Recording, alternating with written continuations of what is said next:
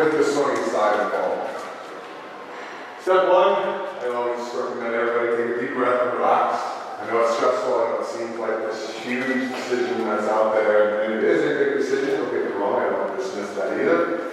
But it works out. Just take a deep breath and relax a little bit, and then start to take the steps that we need to take in order to find a college that you want or fits for you, and get into that college and start going from there. There's a lot of information out there that all works out, same idea. You'll process everything, everybody has different things that they kind of get hung up on, whether it's talking to the coaches or how much information is out there, or finally narrowing down schools. Everybody has kind of their own path. What I hope to do here is kind of talk the generalities of things, and I will include just swimming in college, but also talk a little bit about the recruiting process as well during tonight's meeting.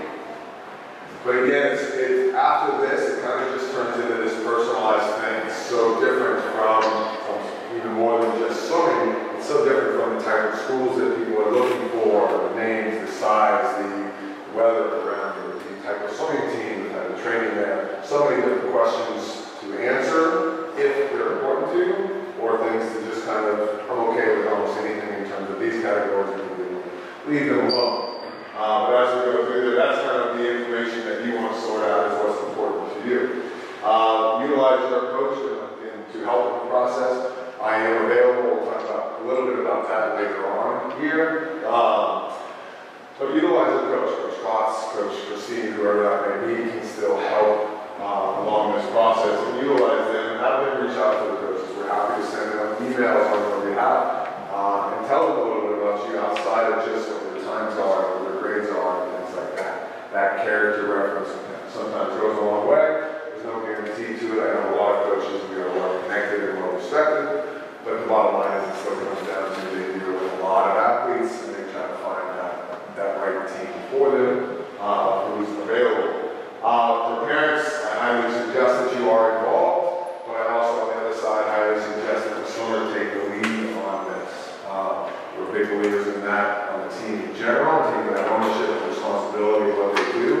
But swimmers-wise, it's important for you to kind of show that leadership and ownership of where you are as an athlete as you go to talk to these college coaches, because they all know that once you're on campus, it's only you. It's not your parents anymore that are going to help you find your way and things like that. So the more they know that you can do it from the start of these conversations, and that you're ready to kind of take on that responsibility, the more comfortable they're going to be with you coming onto the team and fitting onto the team. They're going to understand it more. It's not that a parent calling is absolutely bad. I'm not trying to say that either. But if the swimmer can do it, if the swimmer can lead the charge, it's important for them to take those steps. Step two, freshman and sophomore years. So I'll get there in a second, but I've changed it a little bit this year because the landscape, the recruiting landscape has changed this year. So really kind of the first couple steps are just freshman and sophomore years.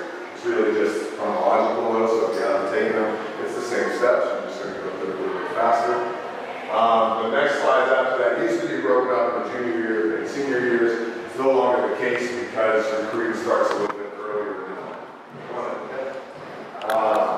It starts a little bit earlier, but I'll go through that in a second. The first one is what I was talking about. You got to take some self-reflection and figure out what's important to you in terms of school. The school or academic side, what size school fits best for you. Some are going to be the smaller school. That's where some want that big name, state school, a lot of people, and big football games and all of that environment. Most of these are never a right or wrong answer. It's purely just what the swimmer/parents want out of their college career. So it's starting to look at what's important to you. That doesn't necessarily have to be one, but it might be for quite a few of you. Are you open to all types of weather? Some people I get kind of laugh at that, but I was not really up for all types of weather. I'm not a cold weather guy. I don't like being cold. I could go visit cold weather, but I didn't want to stay there for 4 years at least, and think that I could go through it. So that was an important factor for me to consider. It wasn't an absolute yes or no, but for me it was important because I know my personality, what I'm looking for. So I think it's important for you to look at that. Now, you have to look at what's important and how big of an option that is compared to the opportunity that presents itself. But it's still something to be aware of and look at. You have an idea of the major that you want, and go to the school have it.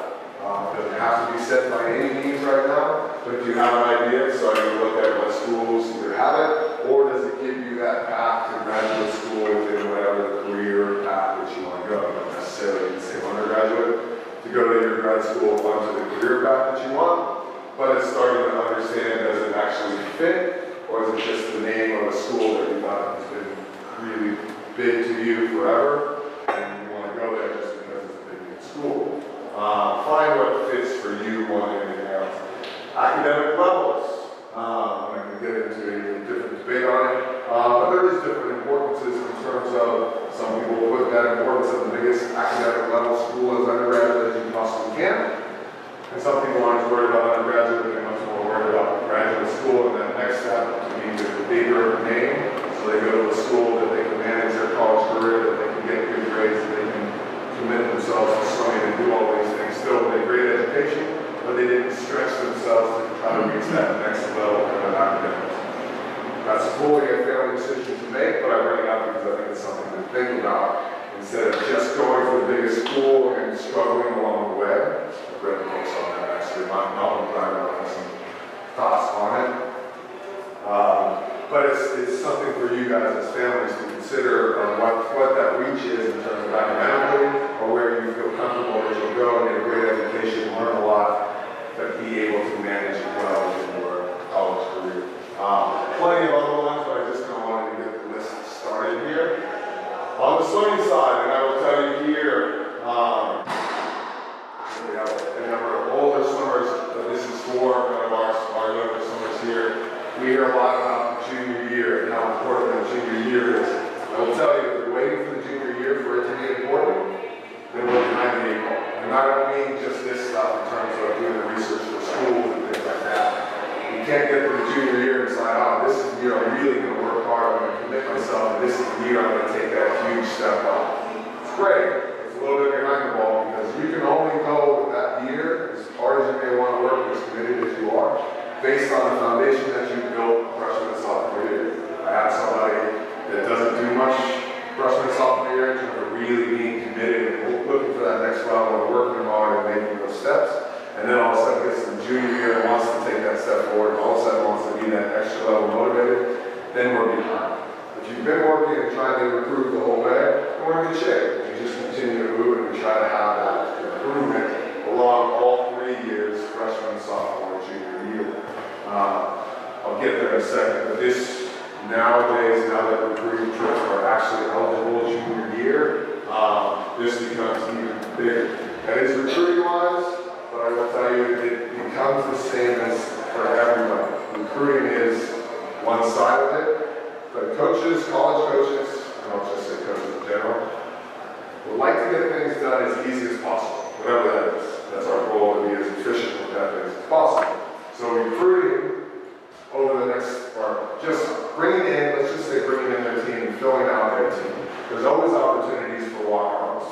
And that's just, you got into school on your own, you are there, you meet their time standards for walk-ons, and you get to be part of their team. There's no difference once that happens. The biggest difference was they didn't help you get in. So in that case, that's right now, I would say that's the biggest benefit or advantage over in recruiting is that they're going to help you get in. If you continue up, there's scholarships available and things like that. But the recruiting piece and the nice thing about it is they can help you get in. They can be as much as a rubber stamp that they get X number of a year. So it's not as much as a scholarship, but it still means something. Ivy Leagues are a prime example of that. We don't actually give athletic aid to anybody, but they have, it depends on the school, but let's say 5 rubber stamps that they can get into school based on that. And I'll tell you, on the women's side, Ivy Leagues are a great opportunity. They are fast, but they're not overly fast by any means. And then if you split out between every Ivy League school, there's opportunities there for some that are sectional level without a doubt to be recruited or at least be assisted in. Because there's any number of levels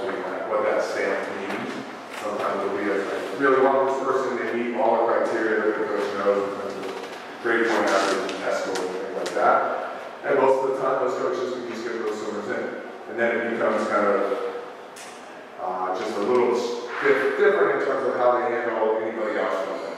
Anybody additional will go to the admissions department and say, we really want them, we think their academics are great, we'll let them look at that, but if there's any way to get them in, we could really use them on the team and they'd be valuable to our team. It's just kind of that next level down that they use all their guaranteed spots, but they can still assist and help people get into that school or go through the admissions process along the way. Does that make sense? So again, it's the time now. If you're in this meeting at all, freshmen, sophomores, juniors, seniors, the time is now to start this process and we start looking at these things. Research different times, research the times on different teams. When you're doing this research, I'll just add it to the slide. One of the things you want to look at is a little bit depending on what year you are, but you kind of want to look at the top 3. In any individual event, the top 3 gives you a pretty good feel of where that event sits for that team, especially if you look for multiple years. But when you go on their website, there's multiple things you can see. One is the all-time top 10 list. So in every event they have, they're going to put a top 10 list out there every year. If you fall in the top 10 list, you can probably be recruited pretty well. If you fall in the top 3 of their current year roster, then it's probably a good bet that you'd be recruited. If you fall outside of that, even though they're 4th or 5th, it's going to be harder. It's going to depend a little bit on what that means in terms of the time difference from 3rd and 4th. But the thing to keep in mind is there are really only going to be about 3 people that they have recruited that are on the team in a single event that are kind of their main focus people. The rest of that list is really filled up with different dual meets and different people swimming that event kind of as an off event, or not really their focus event. So what they are looking to bring onto their team and replace would be kind of that top 3 within their team. So, makes sense? The next step of that, almost any team that you go look at, the top end will look at NC2A scores, but the large majority from there will be all about their conference meet. Their conference meet is similar, or basically the exact same as your high school league meets. It's your conference competitors that you go against. There they want to see people score. So they can get people scoring, and you'll see when you research how many each team is having scoring. If they have a ton, it's going to be a little hard. If they really only have 5 or so that score individually, because there's teams out there like that, then it's going to be a little bit more flexible. If you get to the point where you're scoring, then you will absolutely be recruited. Does that make sense? So if you could look at, kind of let's say those 3 things. The top 10 list, all time. The top times from the previous year list, and look for that top 3 type. And then research the conference times a little bit. And see what it takes. What it takes to get top 16 will be most of the scoring. You can look at the top 24 to make it final slim. But if you look at those kind of 3 sets of times, that will really give you a feeling of where that team is and what you're trying to reach for. As a freshman and sophomore, you have some time, obviously. As a junior, you have to start to look at, all right, what do I think I can do in about a year to get close to those times? You should, to me, similar to when you're looking academically, you should have some teams that you're reaching for a little bit more. If I really commit myself, if I'm working hard, if I'm coachable, if I make all these changes, I think I can hit this time by the end of my junior year. So I go into my senior year and I'm at those times that I want to be for that, whatever that school could be. I have times that are solid, as long as I keep improving kind of a similar path, I should be there. And then you have some that almost are kind of, you're already in. Some good schools that you like, the time-wise in terms of swimming, you're already there. You're already at a point where you're at least within range, or you kind of know that range to be recruited and to be pulled into. But that's a big piece to understand the picture of the team and to understand how that recruiting may go for you or not. Wherever you like to fall in schools, again, I think that's a little bit different for everybody. If you want to be kind of a bigger fish, you want to go into a team that maybe not as committed, that isn't as driven, that isn't the fastest one out there. You want to come in kind of the top level and see what you can do to move along. You want to be middle, or you want to be kind of throw in at the bottom and chase people. If you want to use that as motivation to be that much faster that year. But that's, again, individual based on you, and will be determined on the times of the product. What meet would you like to be focused on in college, conference, or nationals? Again, some of this depends on what level you are as a swimmer. But one of the things that I look at this is, I think the next slide I talked about a little bit more. There's different divisions within college swimming. There's Division 1, obviously there's Division 2, there's Division 3, just within the NC2A. Then there's NAIA, which is another whole different level, a whole different organization that runs those sports. So there's a lot of opportunity out there, and the level of swimming changes within them. So yes, at some point in time, a developing swimmer is always going to be a developing swimmer, and it's going to be hard to get on a college team. But in general, there should be an understanding that college swimming has a huge range in it that has a lot of opportunity for people to swim on an actual college team. Then you add another set of club programs within a college environment, that you can still go swim, you can still be within a group environment. It's a little bit less of a commitment and focus for you. There's a lot of opportunities for swimming overall in college that you can research. But this comes from, I'll use the top end because it's a little bit easier for me. There's somewhere who can make Division 1 school and be there. It's going to be a mid-Division 1 school. It's going to be swimming at a conference league. It's going to be a very big step to make this into a Division 1 swimming. It is the fastest speed in the world in terms of the overall depth and the true speed of swimming. So it's a big jump to get there. So, or would they look at Division 2? Be open to a Division 2 swim school that then they're not just going to conference, they're actually looking at nationals and trying to make that NC2A meeting, trying to go to that, or Division 3, that next step, and seeing where that is. But it's kind of what you are shooting for and where you want to reach for that. I never tell any individual if you can't do something, but again, Division 1 NC2A swimming is really fast, so it should be looked at in terms of what it needed to be to get there. And if you want to chase it, that's awesome. But if you don't, you want to kind of chase something that may be a little bit more within your sight, and look at Division 2, look at Division 3, look at the NAIA. All of them have a national level meet. We'll travel and race against other competitions just like any others.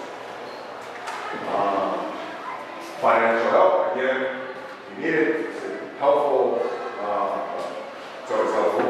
But is it needed? Or would it be nice? That's, again, a family decision, and again, that depends on levels and where you are. Division 1 schools will have, most likely have scholarships, but again, it depends on school a little bit. Division 2 will have scholarships, Division 3 does not. I believe does not. I believe NAIA can have scholarships, there's not as many teams that actually do. But even then, the scholarship levels are relative. There's a lot of people that skip scholarships because they want to go to bigger schools and they want to go to schools that doesn't have scholarships anymore for them. So some of the other schools that are available and do have scholarships kind of get bumped. So that range again, in terms of what scholarships are available, is wider than you would think, depending on what you were open to in terms of college opportunities. Are Division 2 not allowed to get scholarships? Division 2 can, Division 3 cannot. They're not allowed. They're not allowed to. That's actually the school's choice. A lot of it is for liberal arts schools that don't want to focus on academic or athletics as much.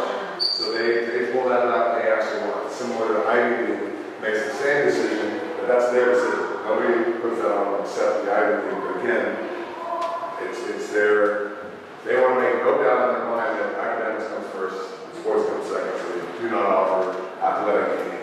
I believe Division 3 is similar to that. And they're smaller schools, so the budget has changed. So then it becomes an even field when they can't offer it versus some offer it and some don't. Alright, so just going through this a little bit. Start communicating with colleges now. If you're in this room, start communicating. What I mean by that is online they will have questionnaires. Every school will have it. If you are interested at all, go ahead and fill out that questionnaire. Second piece, send a letter / email these days, and your athletic resume. Give them some background, name, contacts, GPA, test scores, your team, commitment level, where you've been. be open and honest with that. You want to understand kind of where you're swimming and where you're at.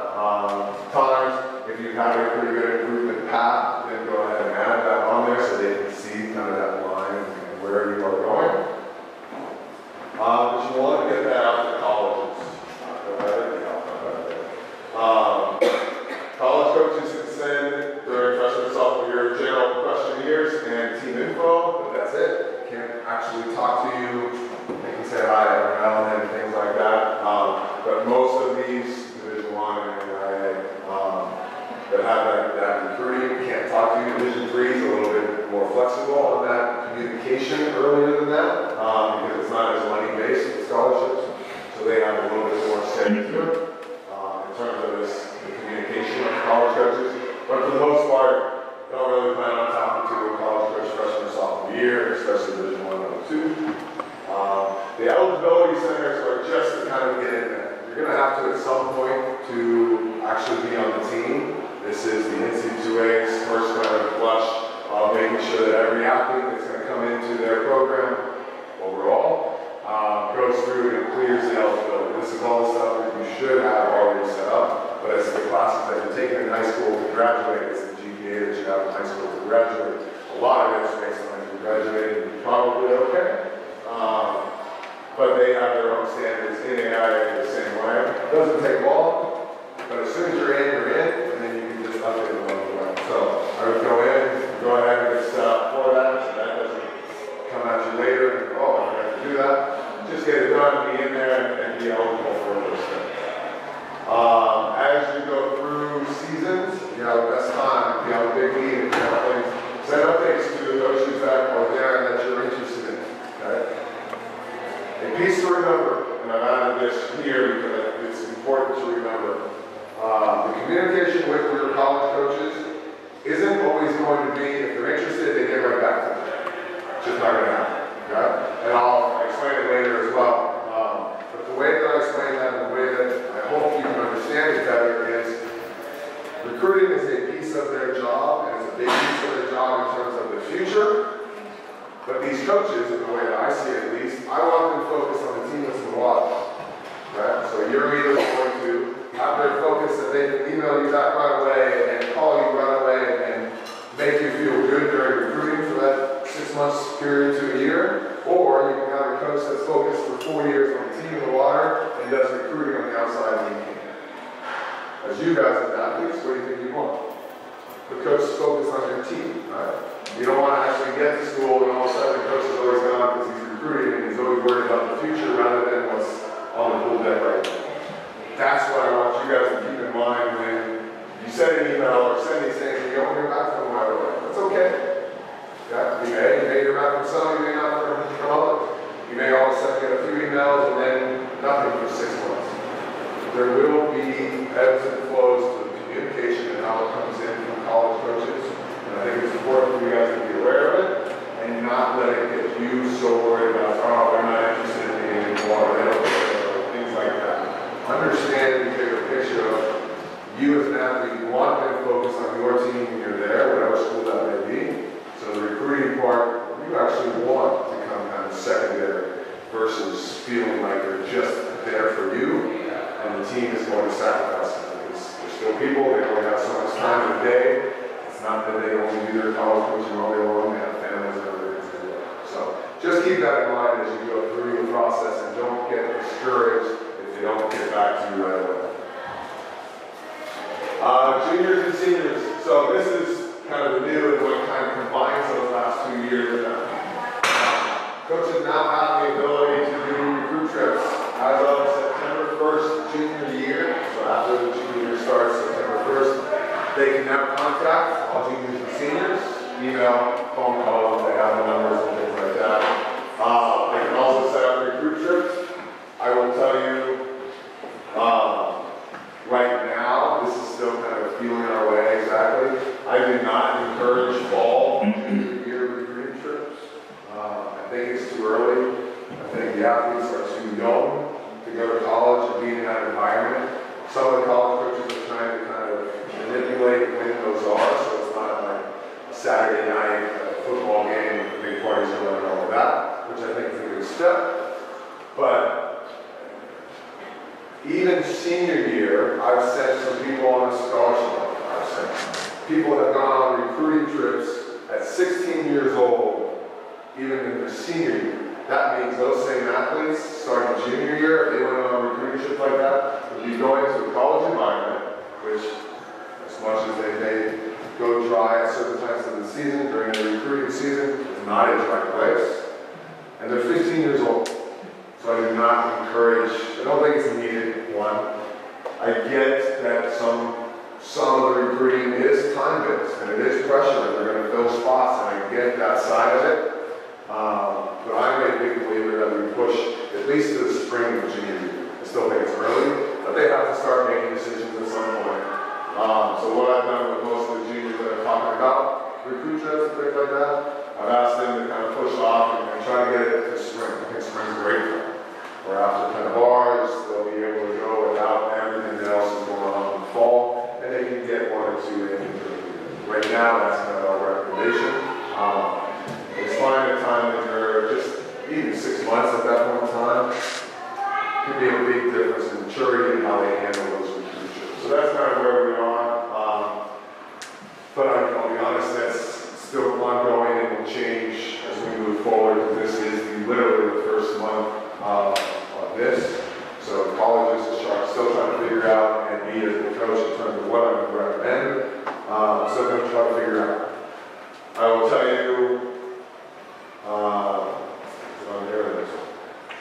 in terms of needing to feel like you have to be there, you have to go on recruit trips, or you have to do all these things, and because it's all time-based and they only have so many spots, they're going to fill them up.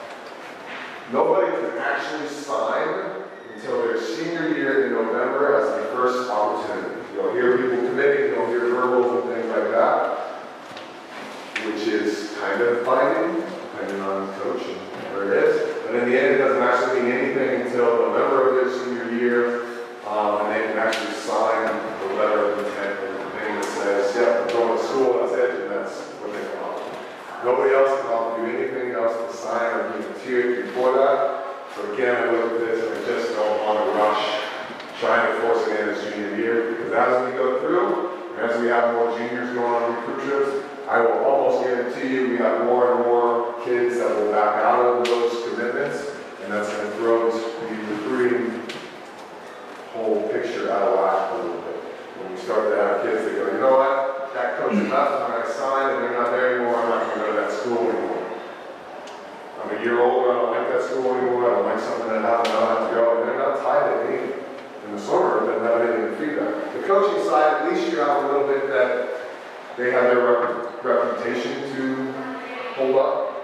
So if they start going, no, I don't want to get you in anymore, no, you're not worth it anymore, or whatever. I'm sharing a lot of information just so you understand. On the other side of things, there's worry that coaches will say, yeah, junior year, yeah, we want you, you look great, and then they get injured, or they don't so fast at junior year, or whatever, and then all of a sudden the next year the coach goes, oh, sorry, I couldn't get you in school. If they can't guarantee you junior year, then they can get you in school. It's just impossible. They don't know what your junior year grades are yet, which is a huge year for them to judge off of in terms of your ability to keep good grades and things like that. So they can look at it and go, I'm sorry, for admissions wouldn't let me get you in, for whatever reason. I hope that stuff doesn't happen, but the earlier this goes, the more that stuff's going to happen. If you follow college recruiting and things like that, people will commit and decommit and go all over the place all the time. Hopefully it doesn't, but I'm worried about this, but there is a push to push it back into the spring as the opening, so we'll see how that goes. I'm continuing researching and starting to narrow down your school list a little bit. Utilize emails, like you said. Just so you are aware, there's usually an assistant coach that is in charge of recruiting or the recruiting coordinator. So more than likely, you're not going to hear from the head coach every time, if at all, during that recruiting period. And that's okay.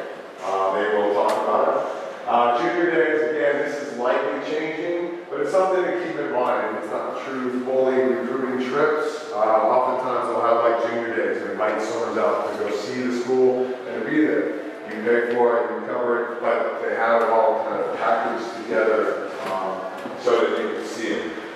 These may be going by the wayside as recruit trips come up, but I think it's something at this point still to keep an eye out for, especially if you're looking at local schools, they may have them as well. Talking to coaches on the phone, I'll go through this briefly, but at some point in time, if you're going to college, you're probably going to have to start talking on the phone, whether it's a true recruiting trip or not. You yourself, remember, it's only a conversation. It's not a test that you say a certain thing or a perfect thing or anything like that. They want to get to know their swimmers, and they want to see your personality. So be willing to just be yourself and have a conversation with them. That said, be prepared with some standard questions that you'd like to know about the school or the team or things of that nature. Different questions at different times a little bit. Initially, just kind of get to know them, feel it out. Don't jump straight into, do you have money, or do you guarantee a spot on the team, or things of that nature that are a little bit harder to figure out. Get to know each other a little bit more. Kind of those first thoughts. Coaching philosophy is great. Get to know what the team culture is like, things like that. Later on, you start to go into, for you or them, you don't want to push off too long either. But get to know them a little bit first, and then start doing the questions that are important to you, and maybe limiting factors, and that's okay. It's okay to ask a limiting factor if you need some sort of financial assistance. Then it can be earlier in that conversation to not waste your time or theirs. Both sides appreciate it, as long as that's kind of brought up with respect and just asking what they think is possible. And that means on the side of them helping you with just the financial aid type packet, or the side of kind of recruiting money or athletic money. Reminder, not going to lost in response time. This is what I just talked about. Again, I just wanted it up here again. You want to focus on the current team in the water or the recruits that all you can do.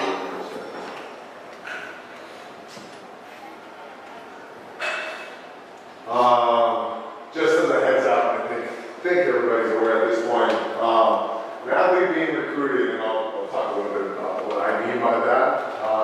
An athlete being recruited puts himself or herself on a whole different level than a standard student. And one of the reasons I bring this up is going here. It's absolutely utilize your school counselor, but keep in mind that they don't really know the athletic side of things. We've gotten into different conversations of which someone will go into their college counselor and come out crying and come to me all upset because they can't get into schools they want and whatever. And I'll look at the schools and go, one, you're going to be not only just get in, you're going to be recruited to that school. And other times I've actually had scholarships come from it. When the college counselor sat there and told them to tears that no, you're not going to be eligible for that school, you don't have good enough grades, that needs to be off your list. And instead they go to school and actually have a scholarship. It doesn't happen all the time, and not to that extreme, but keep things in mind. Keep things in mind in what I say as well. But keep things in mind that they don't always know the entire picture. Even somebody whose job it is to help people get into school doesn't know the entire picture, and definitely doesn't know that particular individual's picture in terms of what the swimming can do for them, what level they're at, things of that nature. When I say recruited, that goes back to kind of those lists of the three things I talked about. The top 10 list, the top 3 on the team times, or scoring at conference meets. If you're within kind of that list somewhere, chances are you'll be recruited to some level. Again, recruiting has kind of different levels along the way. But as soon as you're recruited, as soon as the coach wants to talk to you and wants to help you in and things like that, you become a much different person along the application process than just a normal student. Swimming will set you way apart. If you utilize it right, and if we find the right schools that will allow you to do that and still be excited about it. Just real quick, you have anybody going on recruit trips at all different level schools, take recruit trips. There's 5 official recruit trips, and then unofficial is just when you go visit the campus. You do that however much fits into our swimming schedule, I'll put it that way. Of which we are absolutely supportive. I believe that it's needed to kind of use schools and kind of spread it out a little bit.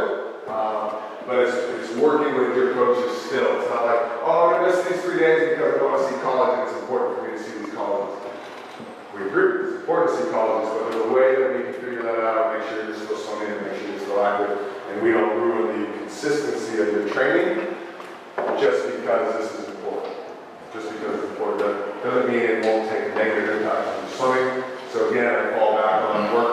coaches and make sure that we come anytime we go away for anything really. The college trips are included in that.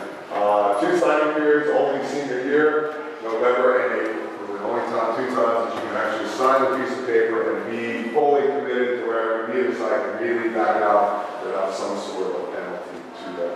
But that's it. Those are the only 2 times. Junior and senior year, you continue along kind of that list and narrowing down. That's there twice because I've merged the junior and senior years here.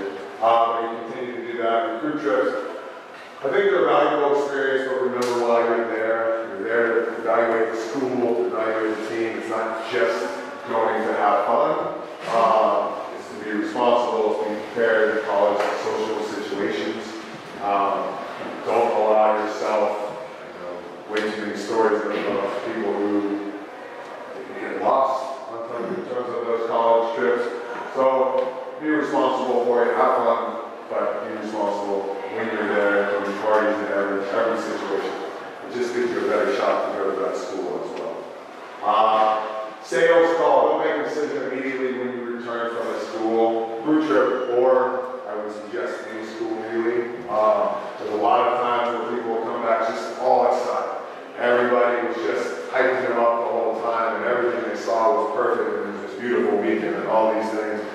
But it's a small snapshot. Don't do it just on that emotion. I think that's great. It's awesome. I don't want to tamper that by any means. But just wait on it a little bit. Okay? When that happens, when you have that excitement, just wait even another week. Let the novelty or just the excitement and that emotion wear off a little bit and see if it's still there for you. If it's still there for you in a week or 2 after that, you have to go ahead and do it and be done and take the pressure off of you and make that decision early. But don't do it just to make a decision, just get it out of the way because you're excited. Does that make sense? Same as I talked about up here. Manage the practices missed.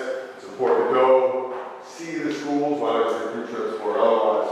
But let's make sure that we're managing practices so that you are actually qualified for the schools that we're looking for by the time we get there a year from now or whatever. Just a bit more here, and then I'll open up for questions. I think this organization is important. I like this type of thing in terms of spreadsheets and keeping it all there. So you guys can manage it a little bit differently to you. But I think it's important to understand the things that are going to make the decision for you in one way or another. And then the list of schools and what you learn about on calls and emails and taking notes and seeing a column of do they have my major, a column of how do they train, whatever those questions are you're going to ask, but a column of it so you can kind of put that on. And then if it comes down to that tough decision on I have this great thing, I have these 3 schools and I love them all and they all want me to go there, how do I kind of finalize that and make that decision? This gives you that idea to see that snapshot of these are the schools, these are kind of the plus and minuses of what they have, what they don't have, and which one is. I think it will help that process to have it all down somewhere where you can go back and reference, and then if you have emails and things like that on there, then you can go and continue to communicate easily. Be prepared to make decisions. I know not all of our teenagers on this team are very good at making decisions all the time, but this is one that eventually you're going to have to make. The more that you just decide that. I think one of the things that I would suggest is take away the pressure of, I have to make this perfect decision. It's this huge life decision. It's 4 years of my life, plus it's the school that I go to and my career and all of these things.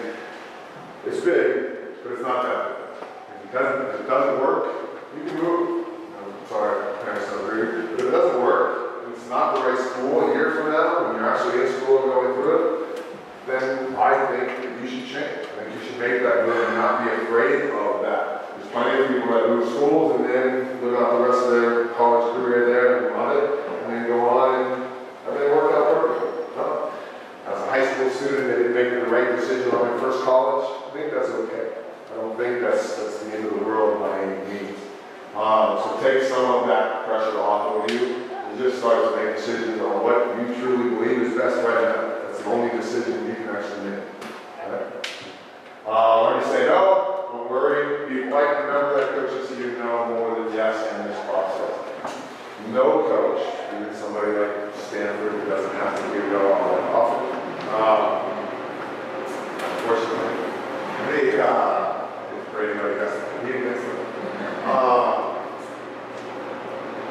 some are going to have at least double the number that they're recruiting to what they take, and more like 3, 4, 5 times as much. So that means 5 times as much, give or take. That's one to go that they can't bring on. That they're going to hear. We're going to go to different schools, it's all different. So don't feel bad about saying no. Don't feel bad about saying, I'm already narrowed my list. If somebody does reach out to you and you're not interested, I've already narrowed my list. But I'd love to keep you in mind if things change or if that list doesn't play out the way that I think. I'd love to reach back out and see if you're still interested. Keep the door open, let them know. Right now I've kind of narrowed it down to a manageable amount that I can go through, but if those don't work out, I'll reach out and see if we can go through that process. That's all part of taking that responsibility. And then, please, I think some get so stressed that it's not even exciting to make the decision, but just like have this weight off of them and just like tired almost. Use that energy, be excited. This isn't a fun time for you guys. Be excited when you finally make that decision. Wear that sweatshirt all around, do all of those things. It's a big deal. Started this last year, I'm happy to do it. Juniors and seniors still at this point, I'll see if I kind of open it up, but I want to make sure that I can manage my time. Junior year mentoring, which is essentially reach out and I'll just help talk through the college process. I'll help you talk through kind of your individual circumstance a little bit differently. It'll still still can largely be done through emails, but I set up and I'll sit down with everybody. Normally, the first email, when I hear from somebody, I'll fire out an email of certain questions that I want answered, where you are with your list, what's important to you, some different things that I have that help me then be prepared for when we sit down and meet. But then we sit down and meet, and we'll talk about kind of where you are in the process and what those next steps are and what kind of needs to be done for your goals and what teams you want to be shooting for in this process in terms of what's going to take somewhat to get to there. So I'll even go somewhat working with your coaches into kind of what that step in the water is going to be as well in order to try to reach those teams and reach those levels of swimming that we want. This year, again, seniors are still welcome, so I've called it junior year mentoring. But any seniors that want to sit down now and talk about it, I'm happy to do that as well to make sure that we're still kind of getting this rolling, make sure that we're getting everybody started and going. So if we have seniors that still kind of just picking this up, it's fun, we can get it done, it'll work. But I want to be available for them to help do that. And I think that's it. So, sorry, went on for a while there, but wanted to open up for questions if you have any. Again, I know this becomes pretty personal, so that those meetings can be set up as well. They kind of go with individual circumstances. But is there anything that I kind of missed or added questions in your mind that I don't know to repeat? So you said D3 focuses on academics. And so when a coach is recruiting a swimmer who might not have academics with an IB or D3 or quite confident, can they still influence? Absolutely. So the school and the overall organization lean towards that. Just want to make sure that everybody knows they lean towards the academic side more. But the coaching side is they're still going to have a range of, and most coaches, especially the coaches that are there for a while, tenured coaches, are going to know kind of where that range is. I'll tell you, we were shocked. We were shocked at the level, and I understand my son was fast, but we're still shocked at the level they said would be okay for him to get into school at Harvard or Harvard. And for us, part of it was we wanted to chase this sort of dream. But the other part is, I don't think Harvard is a great school for China. Like, it's a great school, don't get me wrong. I don't think it's right for China. So not where he's at right now. So we were like, it was an honor, it was great to do it, but I don't think it was necessarily the right one. But there's a big range in some of those top end schools and what they can get in. Now don't get me wrong, I'm not talking like 2, 5 to get into an Ivy League school.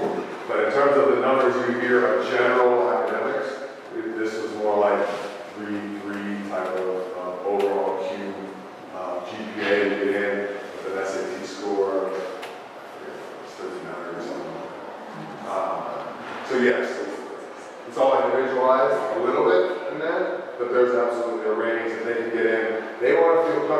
that the student can handle the academic load.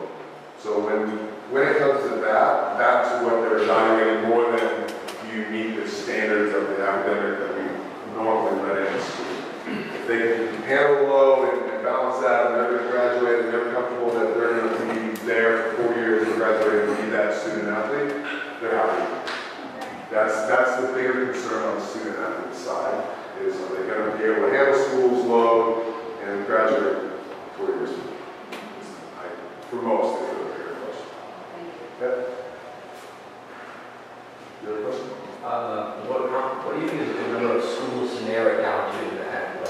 So in the end, like what? So it's like I think freshman and sophomore, if you have maybe up to 20, it's a big number. You don't need that many, but no more than that.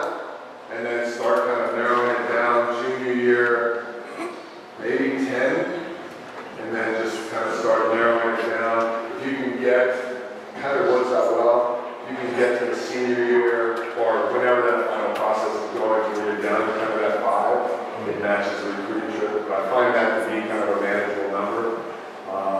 If you can get it to there, I think then you can kind of see the picture. Does that make sense? Yeah. Are recruiting trips paid for by the school? Yes. All the additional days? Yes. Now, some of them budget-wise may vary. Like they're going to pay for everything there, but you need to buy your flight. So they'll save on them. Some of the schools that the athletic department and some teams specifically don't have the budget to fly everybody out. They may share the cost of something like that. But recruiting trips in general are covered by the team, the colleges. Any other questions, ma'am? Yes.